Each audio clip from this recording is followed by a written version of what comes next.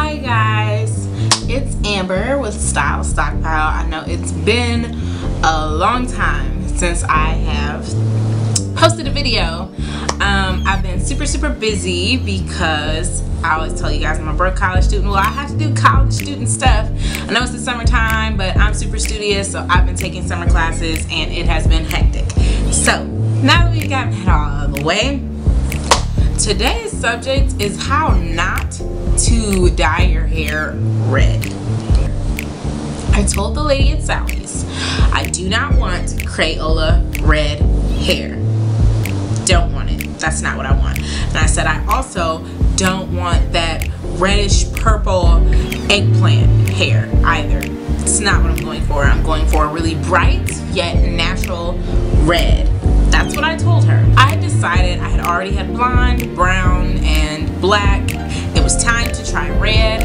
And of course, I like the do-it-yourself stuff. So it started out as a tutorial on how to dye your hair red, which entailed lightening your hair first and getting some red dye. Let you have a little peek. It is quite freaking bright under there. A little nervous, but it's okay. It's not gonna stay that way. Okay, so wow, I look like Cisco on crack. Okay, so I'm already nervous. I've put everything that was in the color tube in there, and it's actually like a maroon color. Praying to the Lord Jesus that my hair don't turn out that color. Now I'm gonna add my Color Brilliance additive.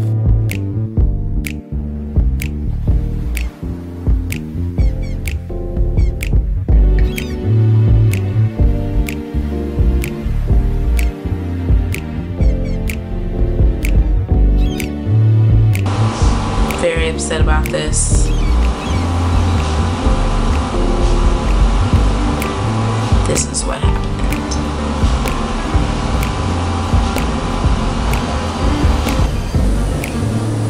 So as you can see, after color number 1, I had Crayola crayon hair. The exact color I said I didn't want. Okay, so we're on color number 2. Let's see how this goes. I got a dark warm red. Hopefully this does something for me, man.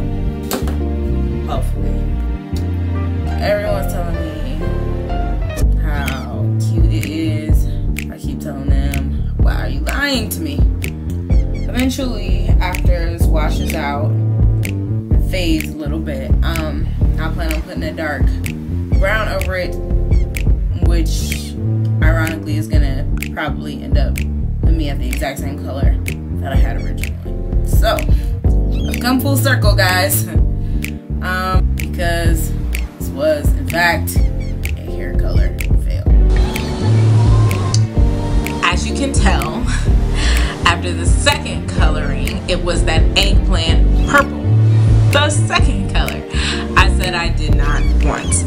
So I just let it ride out, and surprisingly enough, after a lot of washes, the red completely came out, and it turned back into the blonde that I had underneath when I lightened my hair.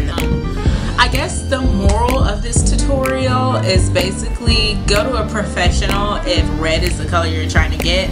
I've dyed my hair black successfully and blonde successfully, but red is just a science that I'm sorry I just don't get, and I'm not gonna try it again. I have learned my lesson as far as do-it-yourself is concerned for dyeing your hair. You know, if you really want to dye your hair red, it's better to just invest your money rather than ruining your head of hair and, you know, not being able to leave the house because your head looks like a flame. Alright, I think that's it for the rest of this. Please comment below. I love to get comments from you guys, but I think that's about it.